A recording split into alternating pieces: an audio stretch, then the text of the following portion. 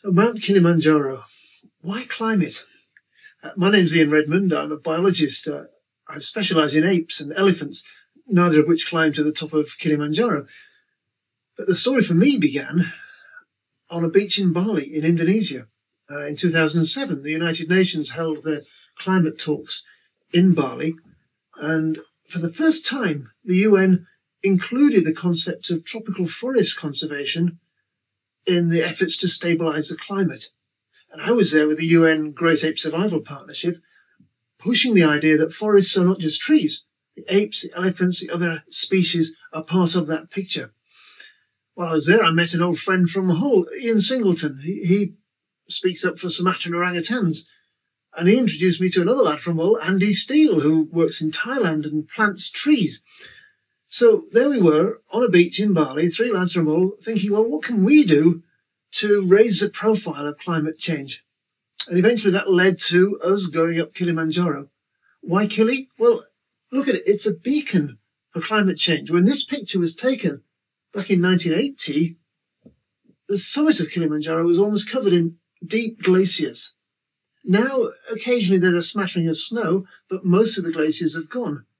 And whereas you used to have to use crampons and hike for hours in Arctic-like conditions to get to the summit, now you can just walk up in boots and you're passing the remnants of the glaciers, but they're almost gone. So this film is to explain the importance of individual action, not just government action, individual action to prevent climate change and to explore some of the impacts of it, and the need to integrate wildlife conservation throughout the world, but especially in the tropical forests, to achieve that goal.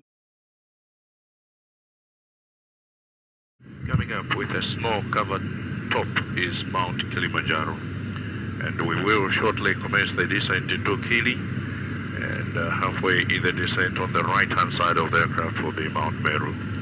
We estimate touching down at 20 minutes past 9 local time.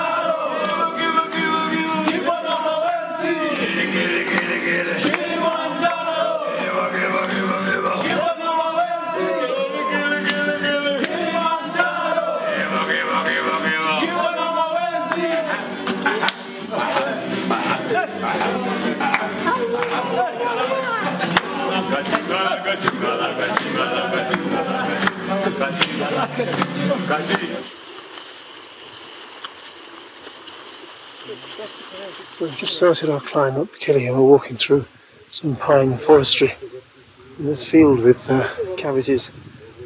It's just being raided by two species of monkey, the black and white colobus, which is the Kilimanjaro subspecies, and what looks like a local variant of the Sykes monkey. Very similar almost to the golden monkey of the Virungas, but definitely one of the same group of the blue monkey. Secopithecus mitis have different forms. The colobus monkey, being a leaf eater, is eating the cabbage leaves, and the Sykes monkey, being more of an omnivore, is digging up roots, presumably potatoes or some root vegetable that the farmer is losing to this mixed troop of crop-raiding primates.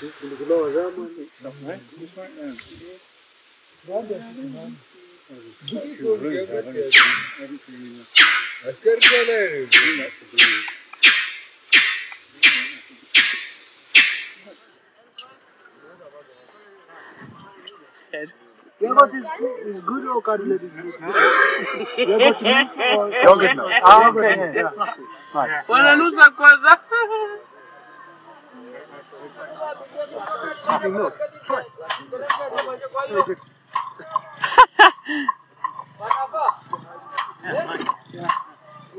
Yeah, but so if they buy some, I get commission, right? I won't have that every day. Oh, not my cup of tea. Sorry. No, It's not a cup of tea. I said it's not my cup of tea. This is what in Swahili is called maziwa lala, which means milk that slept. It's like a liquid yogurt. In India they call it lassi. It's very good. You can put sugar in it, make it sweeter, but this is just au naturel. Very good. I would call myself a reluctant conservationist. By birth, I was a naturalist. Just grew up being fascinated by all life forms. And so I went to university to study biology, so I'm a biologist by training, and I'm a conservationist by necessity. Because every time I start to study something, it seems that someone else comes along and kills the animal that I'm studying because someone somewhere in the world wants to buy a bit of it. I was born in Malaya, but brought up in Beverley in Yorkshire, and then spent my teenage years in Hull. After university, I had the incredible good fortune to go and work as Dian Foss's research assistant, studying and then protecting the mountain gorillas of Rwanda and Uganda and the DRC, or as it then was, Zaire. I then went on to study elephants that go into caves on Mount Elgon in Kenya. And when poachers killed some of my study animals, I tried to get organisations to work together and set up a coalition to help protect elephants. This was the African Ele Fund and the Ele Friends campaign that helped achieve the ivory ban in 1989. I then asked all the organisations that worked with apes to get together and collaborate, and that became the Ape Alliance. And for nearly 20 years now, that alliance has grown to nearly 100 organisations around the world working to protect and conserve and, where in captivity, give a decent quality of life for all apes. Why would a biologist climb to the top of a mountain which is so high that living things don't go there, apart from mountaineers? It's twice as high as the mountains that I've worked on before, and it also has glaciers on top. Now, I have visited glaciers in other parts of the world, but they are receding. And what's fascinating about Kilimanjaro is that the ice has been receding for decades, long before the current concern about climate change. There has been that receding. It might be correlated with the Industrial Revolution and increasing CO2 emissions, but there may be other factors, or it's more likely a combination of many factors. So when we talk about climate change, it's not just simply that average global temperatures are going up, therefore the ice is melting. That is certainly a factor, but it's also how much precipitation is coming onto the mountain. On the top of Kilimanjaro, it snows. The air is so cold at 19,000 feet that water freezes, and yet the glaciers are getting smaller. So there's less precipitation and more sublimation. That's the sun burning off the ice directly, going straight from ice to water vapor. And not just on Kilimanjaro, but all over the world, wherever you have glaciers in mountains, you look at the photographs, they're receding. And it won't be long before many of these glaciers are gone completely. And the polar ice caps are melting. And all this water that was locked up in ice is now going into the sea, so sea levels are rising. And that's one of the frightening things about conservation today, is, during the 40-odd years that I've been involved with conservation, the focus has been on anti-poaching, protecting habitat, things on the ground. But we're faced with climate change, and that brings a whole new set of problems. Because you can have the best protected forest in the world, and where the gorillas live and where the Mount Elgon elephants live, they're pretty protected. But if it stops raining, then we've got a problem. So climate change isn't just about global warming, it's about shifting weather patterns and the impact that will have on the vegetation and therefore on the species. And Kilimanjaro, because of its receding glaciers, has become like a beacon for climate change in Africa. It's the highest freestanding mountain in the world. It's a challenge that thousands of people every year take on. But we're doing it not just for the personal challenge, but to make this documentary, to get across to people how important action on climate change is.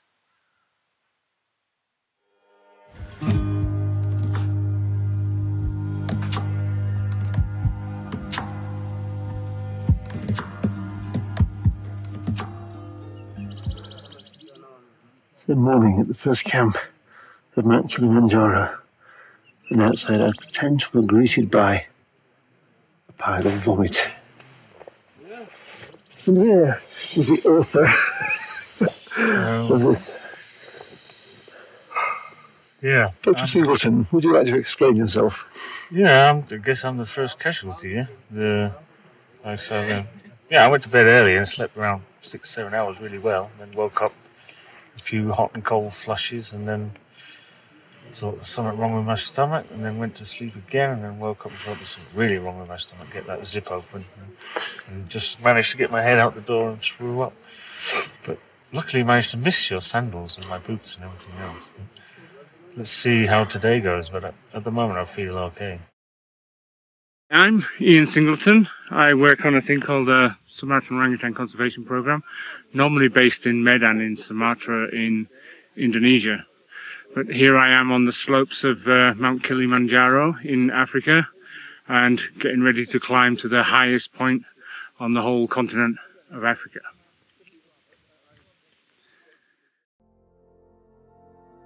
Dr. Ian Singleton is the authority on Sumatra's orangutans. He grew up in Hull and then went to work in zoos.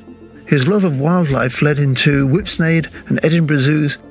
Then in 1989 he went to Jersey as their orangutan keeper. He took vacations in Indonesia to learn about orangutans in the wild and eventually went on to do a PhD, which started in 1996 in South Aceh in Sumatra and finished in late 2000. He then began to work with Panico, a Swiss NGO that is working to save the Sumatran orangutan. He is now the director of all aspects of the Sumatran Orangutan Conservation Program. This involves quite a lot of office work and meetings, but he gets into the forest and is a very hands-on sort of guy, rescuing orangutans from palm oil plantations, from forest fires. Ian looks after orangutans as long as they need it, but as soon as they're able, he puts them back in the forest. With his Indonesian colleagues, they are making a real difference to the survival of Sumatra's orangutans. And Sumatra's orangutans make a real difference to the health of the forest in Sumatra.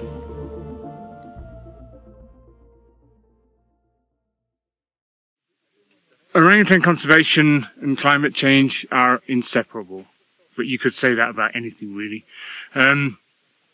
Indonesia is the third largest emitter of greenhouse gases, basically carbon dioxide. But unlike the USA and China, whose emissions are based on burning of fossil fuels, Indonesia's emissions are based on chopping down, burning of forests and peatlands, which, as we speak, are being cleared for palm oil plantations. Now, the highest densities of orangutans in the world are found in the peatlands. I mean, peat is essentially flooded areas or flooded forests. And all the branches and leaves and twigs that fall off the trees, and the trees themselves, when they fall down, they end up underwater where there's no free oxygen. It's what they call anaerobic conditions, and so they don't rot. And over thousands and thousands, if not hundreds of thousands of years, the peat accumulates, and it is essentially just pure carbon. And some of these forests, the peat can be, 8, 9, 10 meters or more thick. So just imagine how many millions and millions of tons of carbon is locked up in these peatlands below the ground. But this is also the areas where the highest densities of orangutans are found. Your average density of orangutans in normal mineral soils is like 1, maybe 2 if you're lucky, per square kilometer.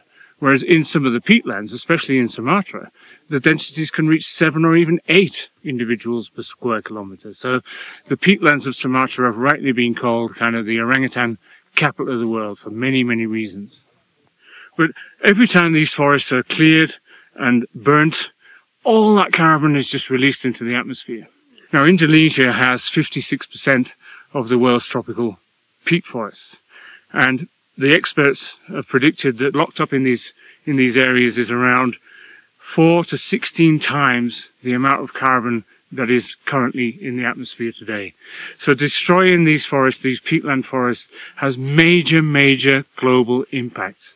It's not just about chopping down a few trees, losing a few monkeys or a few bird species.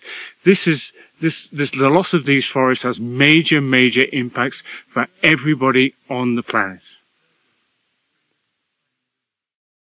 We're off to try and find the camera trap that Ian and Andy went to set. I left them once we reached the bridge back at the turning towards the camp. Trying to find it. You were going to try and find it. No try. Oh! Luke is trying to use the Force, and Yoda is teaching him. He says, "I'm trying," and Yoda says, "Do, not do, no try.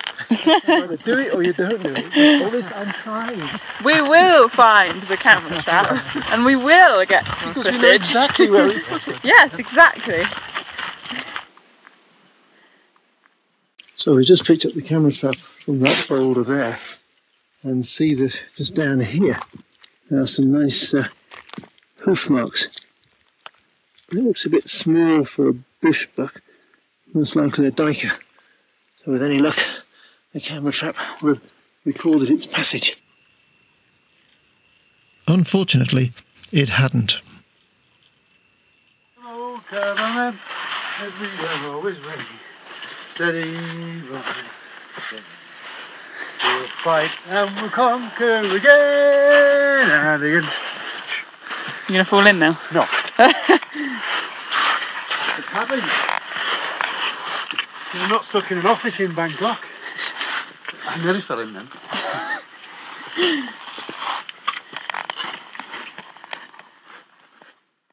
I'm Andy Steele, founder of the PAT Foundation and a person responsible for organising this trip and getting the guys to come along and join us on this Climb for Change in 2014. Andy Steele was also born in Hull. He grew up there, and when he left school he joined the Navy. After 13 years distinguished service in the Royal Navy, he moved to Thailand. In Thailand, he's founder of a charity called the PAT Foundation, Plant a Tree Today Foundation, which is a very practical response to what individuals can do to prevent dangerous climate change. And his charity, the PAT Foundation, was the proud recipient of the United Nations Seed Award in 2009, and it's supporting ongoing reforestation efforts globally. Andy wants to help combat climate change and deforestation, and is helping local communities fight poverty. And those communities are reliant on the sustainability of these ecosystems that he's restoring. For me, there's a couple of reasons for climbing. One's a personal challenge. I've got a ceramic hip that was put in last August, and not so long ago. A knee that needs replacing. I had a motocross accident and ripped all the tendons in my shoulders. So the fact that I'm accomplishing it is achievement in itself. There's obviously more profound reasons for doing this. You know, I'm a father, I've got kids, and it means a lot to me to step up and do something for climate change and take action against climate change, because it's not the planet that we inhabit now that we should be concerned about. It's the future generations that are going to inherit what we leave. And that's what's important for me, is ensuring that we focus on environmental education, and that's one of the things Pat's aiming to do and raise money for, is an environmental education portal, so we can teach the future leaders of industry and possibly leaders of countries about these environmental problems and what they should be doing to tackle them.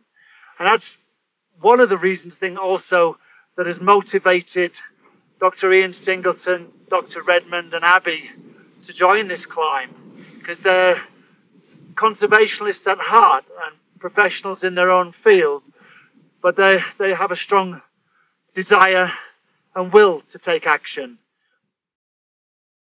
Isn't it amazing how in the 2 days that we've been climbing so far, that the topography is so different and the vegetation, it's amazing. So diverse in just such a short space of time. This really is a contrast to the cloud forest region. Yeah. And the monkeys here.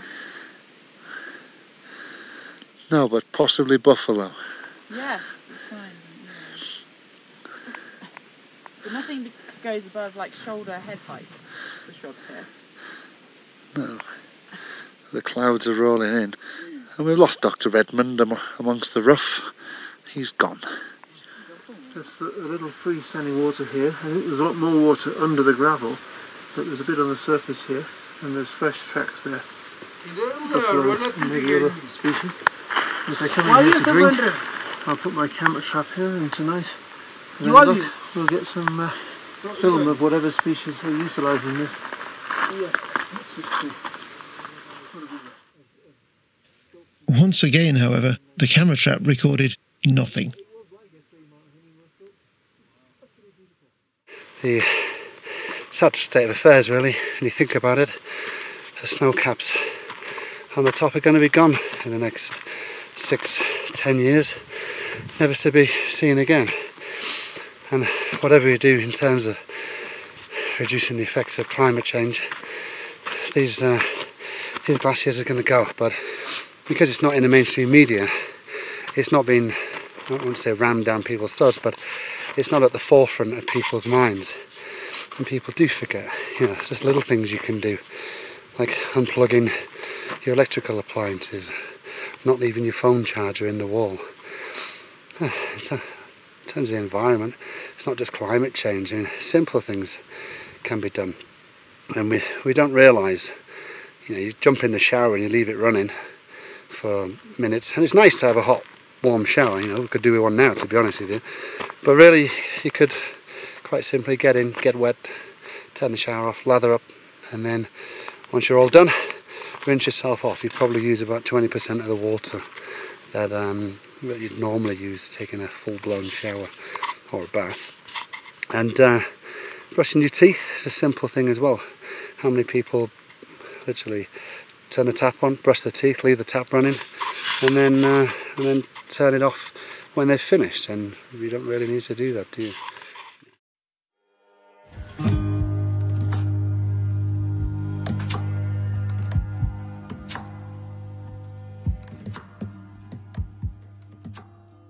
I was sleeping like a baby, and then I hear Ian's voice, and he's like, "Abbie, are you awake?"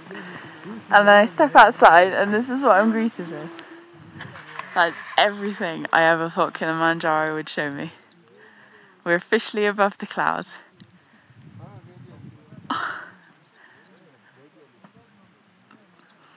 That's amazing.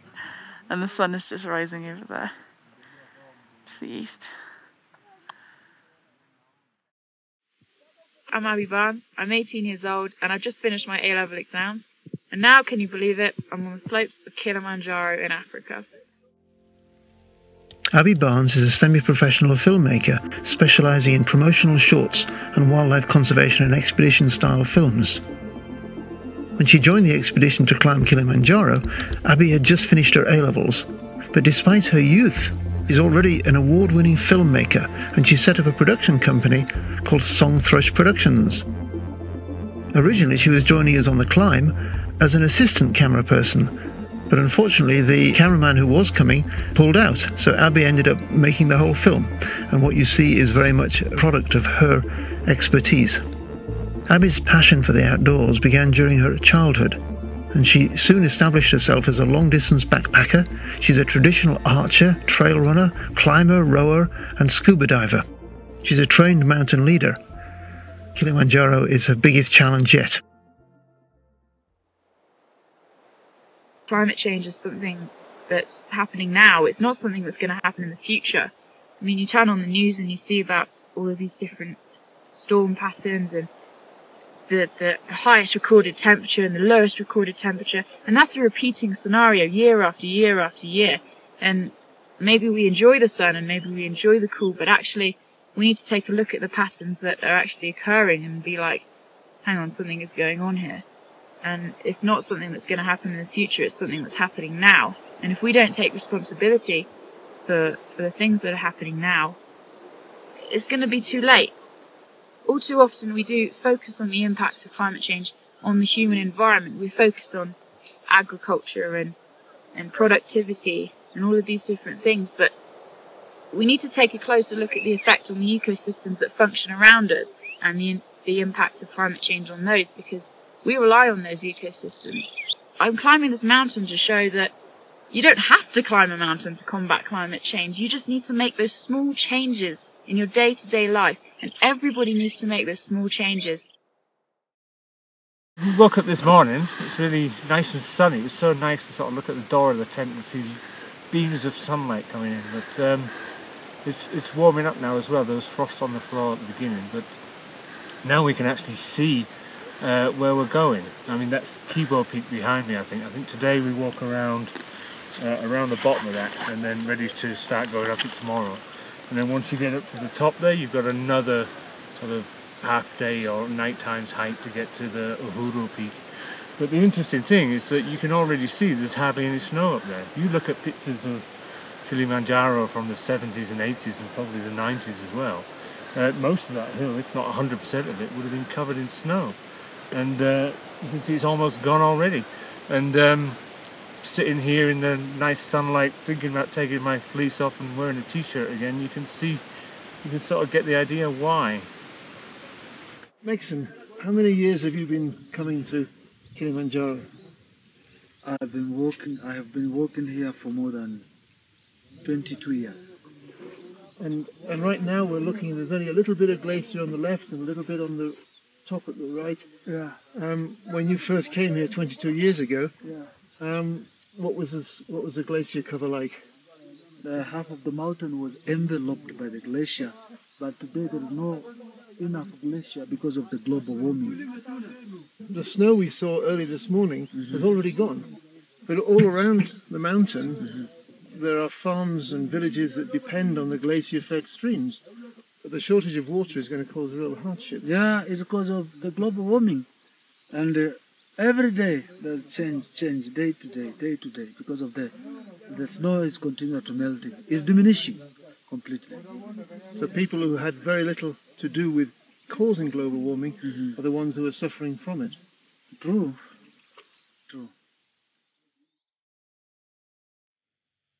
You'd think that a mountain as well trod as Kilimanjaro would have been well explored, but our next encounter with a bit of geology was a great surprise because it wasn't in any of the guidebooks or any of the maps we'd seen. That's because it was only discovered recently. We stopped to do a little bit of high-altitude spelunking. So I've just come up that passageway. There's rockfall in the middle, but the cave itself is about 15 feet wide, 5, 10, 15, 20 feet wide in places.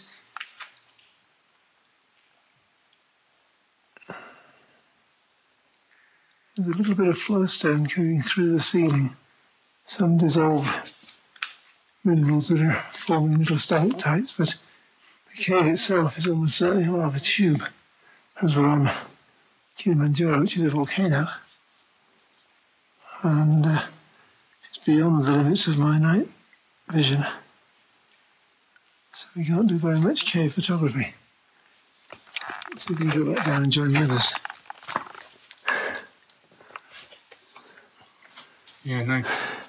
Amazing. Dr. Singleton, give me your impression of underground Kilimanjaro. The temperature's reasonable, exactly like you said. I'm amazed it doesn't smell of bat guano and there's no sign of any bats. But maybe that's because there's no kind of insects outside to eat, but bats fly a long way, so I'm still quite surprised about that. Maybe there's some other reason. This is interesting too. We're not very far underground, but this is pretty solid rock, and yet the plant roots are still getting through. Very nice. Na wageni wetu, jambo, jambo bwana, habari gani? Nzuri sana. Wageni wakaribishwa Kilimanjaro, hakuna matata. Tembea pole pole, hakuna matata. Wageni karibuni, hakuna matata. Simba kempu wamepita, hakuna matata. Na Malemuru wamesaini, hakuna matata. Sekandi tumelala, hakuna matata. Kigelela wamefika, hakuna matata. Tanhati watakwenda, hakuna matata. Naziwa wataliona, hakuna matata. Kibo watakwenda, hakuna matata. Uhuru watafika, hakuna matata. Jambo bwana, habari gani? Nzuri sana. Wageni wakaribishwa Kilimanjaro, hakuna matata.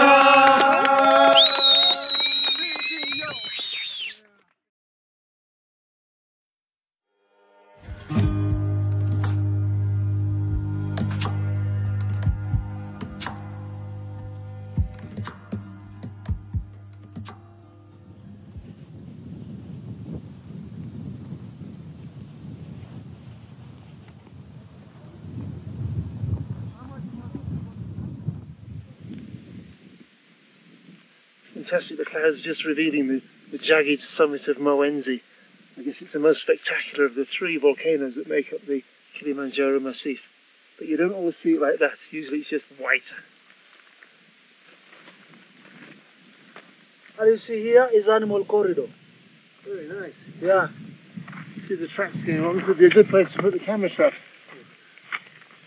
Camera trap. It's very long way from here to the camera. Yeah, it's even further to the old campsite where the camera trap still is. What? No, I'm sorry, I have to run back down to get it. It's at the other campsite. So seriously? Really? Yeah.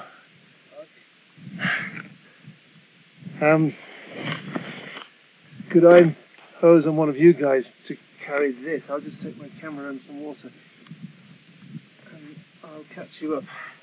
Okay. It's a simple trail. Can't get lost. I'll really left the camera truck there. Yeah. I'll go with you in. If you want the exercise, but I don't mind. Oh, quickest way to get downhill, Ian. Jog it down. Years ago I did the Kilimanjaro International Mountain Marathon. Walk uphill, run downhill. I think we better do another marker because it's hard to follow the trail on this rock, so just to make sure that Ian and Andy can find their way across down to the next trail when they come. I'm not very good at this. They should be able to see it now.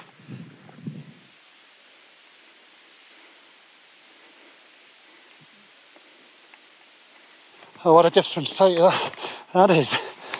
Nobody here. Just the ravens picking up the scraps. so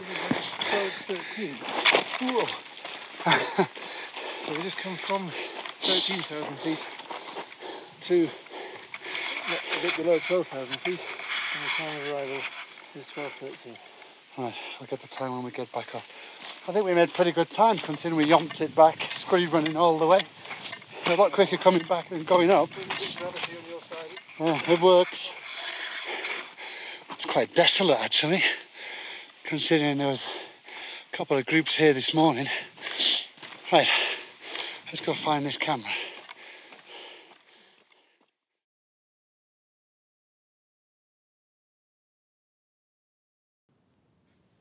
Now, the camera trap that had been left all morning actually had some of the most interesting bits of video that we got on the whole trip. First of all, there was this white-naped raven that decided to investigate this strange object and peck the camera trap.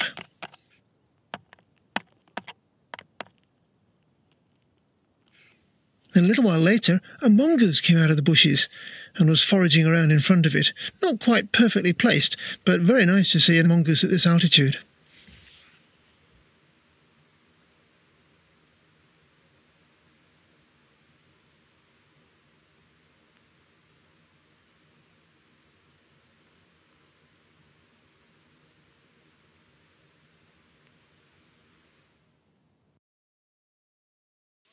Just had news.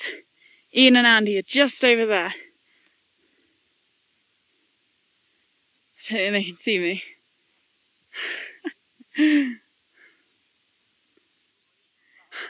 They've done really well. They've made really good time. They've tracked all the way down and all the way back up. So they've done twice as far as everybody else. That is impressive stuff. Credit to them.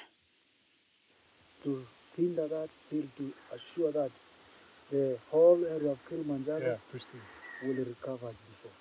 Yeah. Take only photos, Yeah. leave only footprints. Take only photo, yeah. Is why not allowed to keep you. I've been following your footprints and was most impressed by how far you'd come while I was doing my... I considered branching it out into 3 different directions to confuse you. I know what Abbie's boots I thought look we like, should have gone like this. and I've been following those tracks mostly. waste But of I was time. wondering if the other party might have come up a different route and had I'm similar not too boots. That's just a one trail.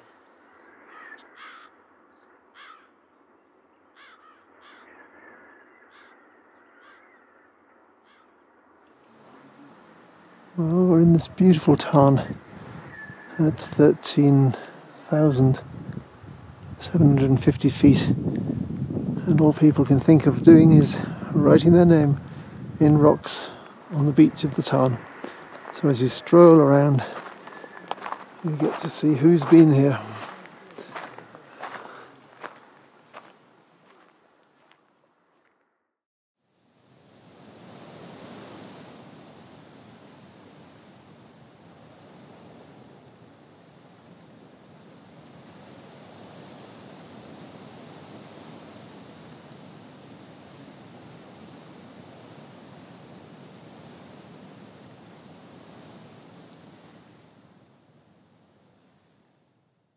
So, it's the evening of nightfall. Just come into my tent from having tea, and I feel like trash. I've just taken 2 ibuprofens for a headache which felt more like a migraine. A stomach that's going absolutely nuts, and I just feel really faint. I've had a bit of a headache all day, but the problem is, when you're filming, you just kind of forget to drink because you're always focused on filming, and when people stop to drink, you're filming them drinking as opposed to drinking yourself. So I think I've learnt a bit of a lesson there. I'm still not on the Diamox altitude sickness meds and stuff, but if these symptoms persist into tomorrow, I'll definitely consider taking it, because I really want to reach that summit. It means so much to me.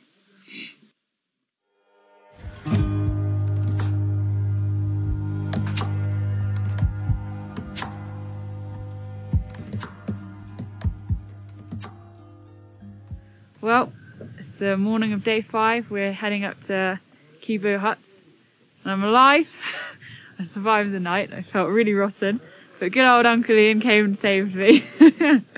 Which I'm very grateful for his company. Yay! He looked after me during the night. But, Yes. yeah. We made it. We didn't get much sleep, but... Made it without vomiting too. Yeah, exactly. Nothing worse than having your patient vomit in a tent. But the pounding headache's gone now, which I'm really, really grateful for. And we're all just trying to keep warm and we're ready to go, I think.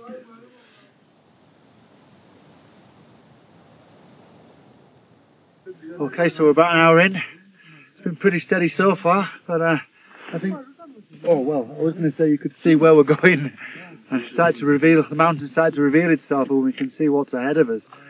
And pretty steady jaunt going into camp, so a few more hours yet, and then we'll get ready for the summit. Let's work it out. If 0 is 12, we're at 13. Oh, we're actually a bit below, we're at 13,750. Pretty much the same as where we slept. We climbed a bit and then we dropped a bit and now we've climbed again. I don't know if anyone's ever added up the cumulative climb of Kilimanjaro. If you had to hear all the ups and downs, it'd be much higher than 19.5, I'm sure. The mood really changed as we approached these strange white objects that we were starting to see in the distance on the saddle between Mawenzi and Kibo. As we approached, we realised they were bits of fuselage and wing of a crashed aeroplane. A light aircraft hit the mountain here in 2008, killing 4 Italian tourists. Only the pilot survived, but it was really a strange feeling to look at the remains of this tragic accident. It seems that the remains of the aircraft have been left here as a kind of memorial to the tourists who lost their lives in such a sad way.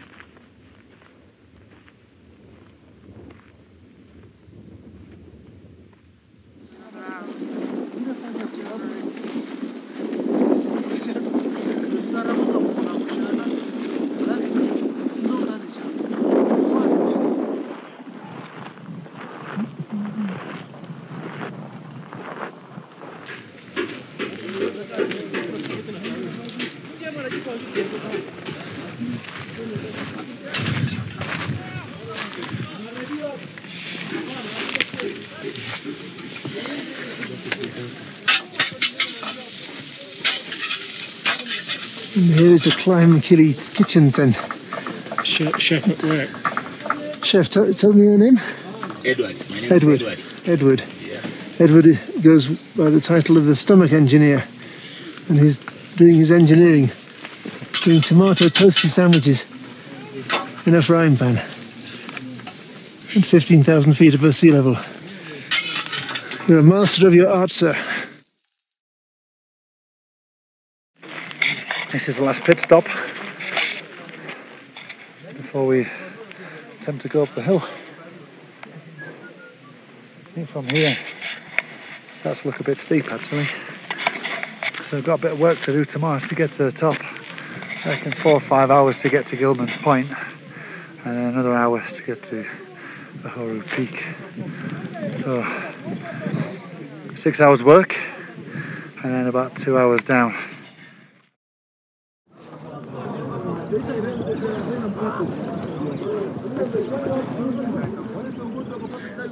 Here we are in our tent at the end of the afternoon, and it's not often I admit to having an afternoon nap, but this afternoon we turned in.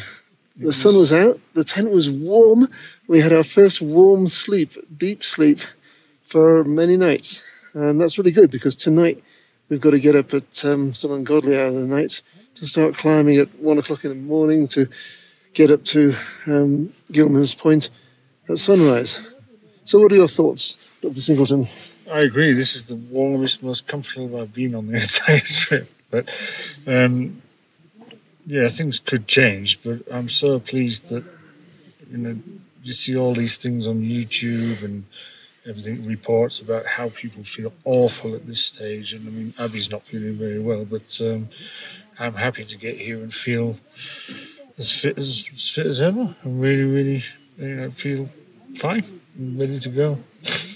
But despite a rocky start on day one, I'm thrilled to get to this stage and not be sat here thinking this is the worst night of my life, at least so far. Anyway. Yet. Of course, can change. At the moment there's still a bit of sunshine, but as soon as that sun goes down, we're at above 15,000 feet above sea level here. So as soon as the sun goes down or goes behind a cloud, the bitterly cold wind rips the heat from your body. And instead of lying in a sleeping bag with not much on, we'll be putting as many t-shirts and thermal undergarments that we've got for that few hours. I'm also surprised as well. I mean, just walking up here, you really are not seeing much ice. Oh, we've seen right now. There's 2 tiny little blobs, one at one end and one sort of 2/3 of the way across. I don't know what we're going to find tomorrow, but these stories about the ice disappearing from Kilimanjaro look absolutely true from what I've seen so far. Yes, it's going to be quite a bit depressing in many ways. Indeed.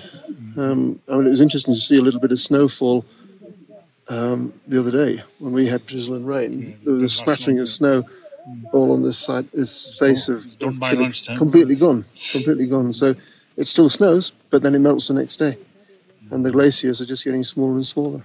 And that's what we're here to document and to discuss the impact that has on our work in conserving gorillas, or with Ian's work conserving orangutans. I haven't spent a day freezing cold. I've been sat in sweating buckets and worried about sunburn. Yes. Well, so it's a learning experience, and hopefully we can make some useful comments as to what people can do to try and avert the disaster that we seem to be hurtling towards in terms of climate change and extreme weather and rising sea levels and melting glaciers and thawing permafrosts.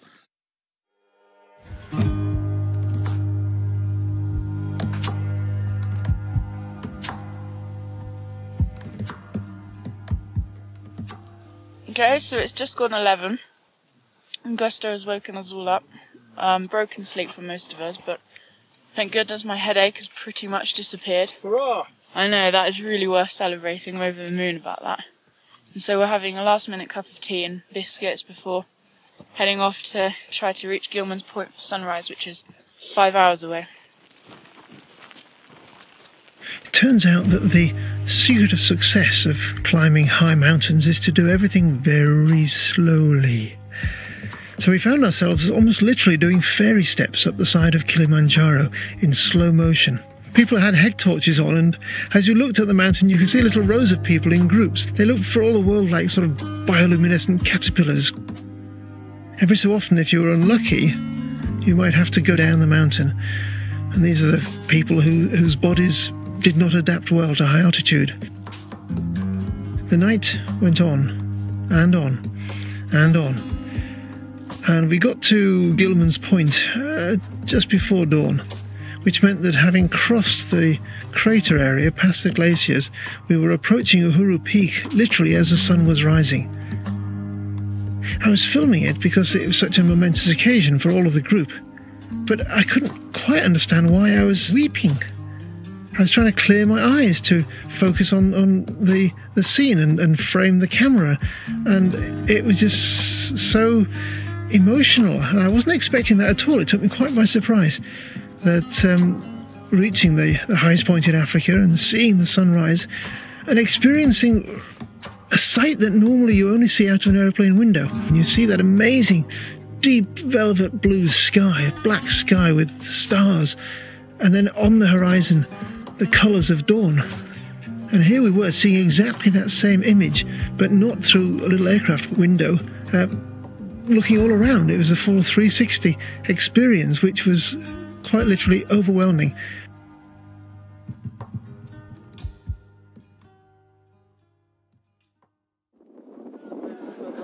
One, two, three, say Kilimanjaro!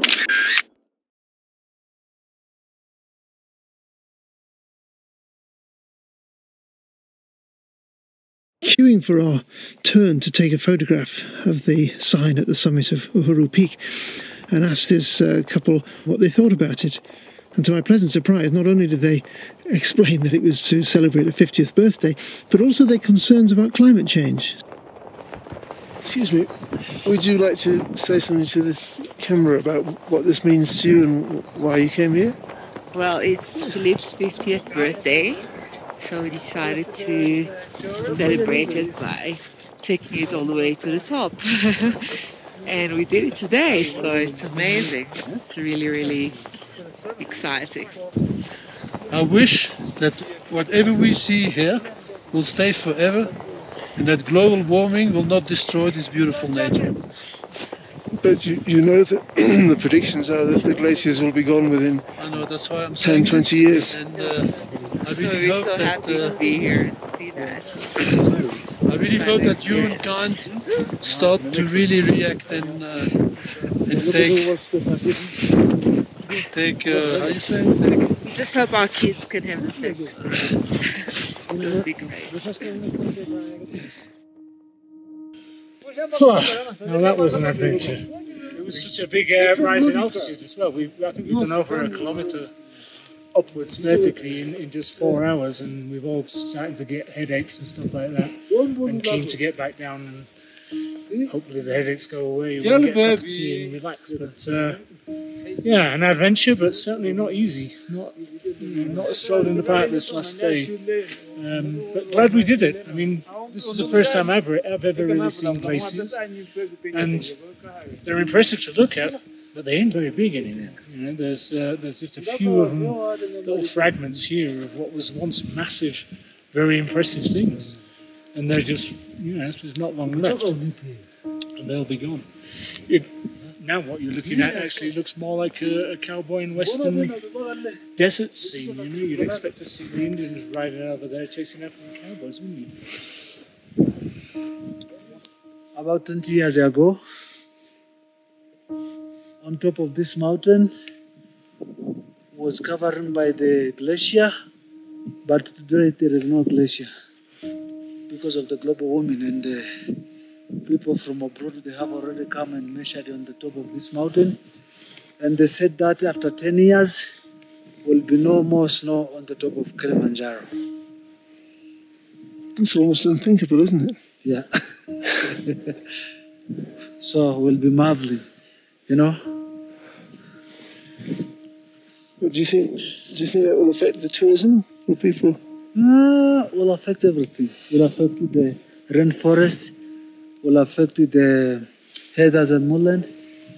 Because this mountain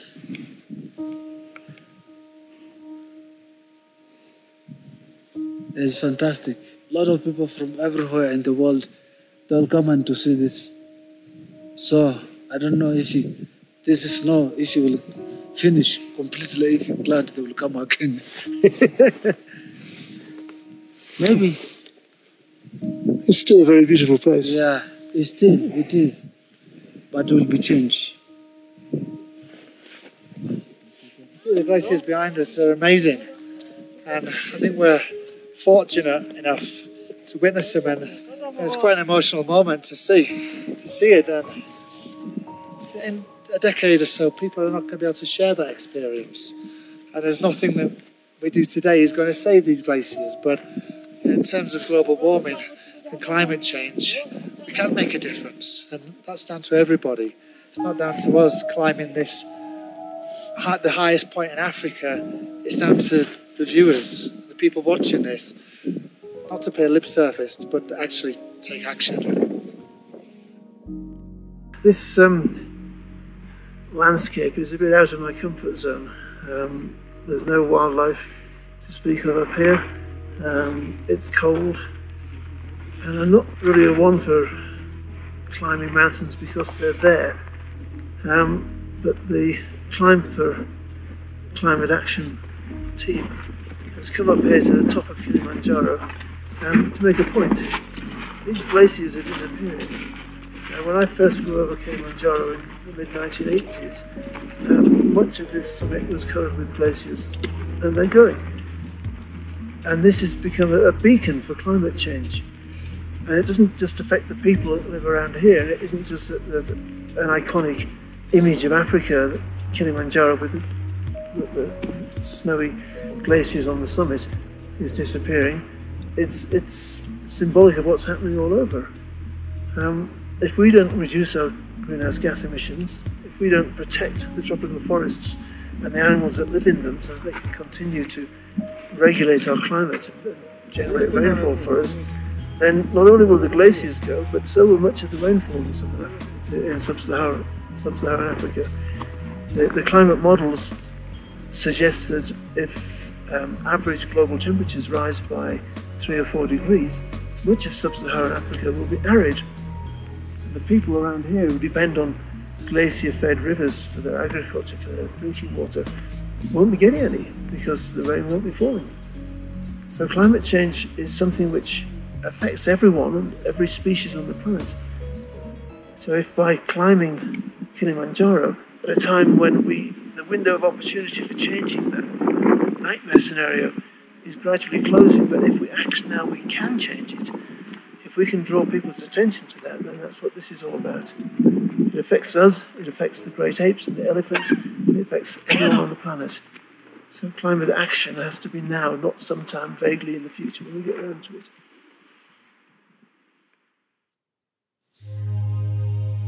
Modern industrial society has a heavy carbon footprint. The power that comes to our homes often comes from fossil fuel power stations. How can we ensure that we use renewable energy rather than fossil fuels? Fortunately, there are ways that you can alter your own individual behaviour. You can take action by reducing your own carbon footprint. And by that I mean use less energy and fewer resources. When you buy a new light bulb, ensure you buy either a low energy or better still an LED light bulb. And when you finish with them, of course, turn them off. When you go to bed, turn off your appliances, not just putting them on standby, but by switching them off at the mains. One little standby light is nothing, but billions of them use a lot of energy. When you're running the tap, be frugal. If you wash your hands, use the cold tap. By turning the hot tap on, you immediately kick your boiler into action, which even if it's just for a few seconds of warm water, it wastes a lot of energy. Similarly, if you turn your thermostat down and put a jumper on, or if you have a fire, use wood rather than coal. Because if you're using coal, effectively you're using sunshine that fell on the planet thousands of years ago. We have to get into the habit of using today's sunshine today. When you go shopping, try to buy locally. Use farmers' markets and local butchers. That reduces the food miles that your food has travelled. This way, fewer gallons of fuel are burned, bringing your food to you. And if you buy wood-based products, make sure they come from a well-managed forest. Look for the FSC tick tree logo. It's all about being a responsible shopper. And once you start doing this, it just becomes second nature. When you leave the house, why not walk or cycle instead of using a car? Some people use their car like an overcoat. Not only will you feel healthier, but you'll help combat climate change. And if you can't walk or cycle, then use public transport. And filling up public transport makes it more efficient. Empty buses and trains are not exactly carbon friendly. If you do have to use a car, respect the speed limits. In fact, why not drive 10 miles an hour below the speed limit? It adds a bit to your journey, but it uses far less fuel. If you can get an electric vehicle, that'll help greatly, especially if you have solar panels and you get free electricity to drive to work. Similarly, if you're going on holiday, try and go on the train. And if you do have to go by air, then consider paying someone to plant some trees to offset the carbon emissions of your flight. It's not the perfect solution, but it's better than nothing. No matter how much individual effort you put in and the changes that you make, you can always urge others to do more. This begins with your family, your children, your relatives, but also with your elected government representative. Marches such as this are getting across to politicians that the time for climate action is now. But you have got power, the political power, the power of your purse, and of course your personal power. You can do things yourself. You can contribute to the organizations that are fighting climate change. You can help conserve wildlife and keep ecosystems functioning. Draw attention to what needs to be changed and then change it. Worldwide, hundreds of thousands of people are campaigning for climate action. Every one of them has a voice and also the ability to act. You can help by making these personal, individual changes to your lifestyle. You can campaign for legislation and for more people to be sustainable. You can start combating climate change and take climate action now.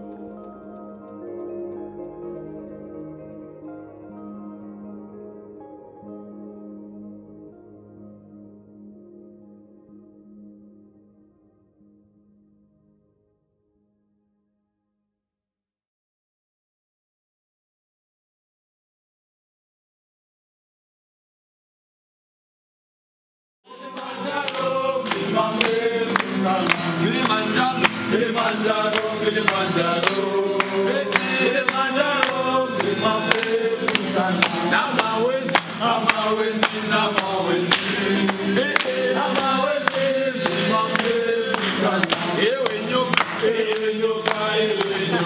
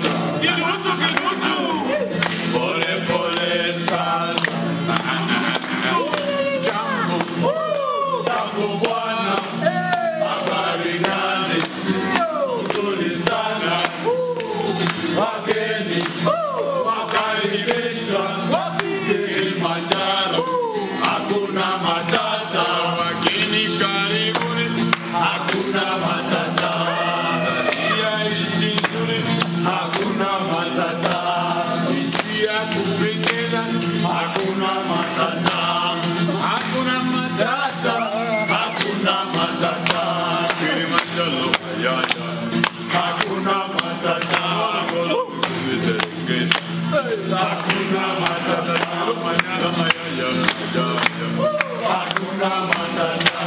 hakuna matata, hakuna matata.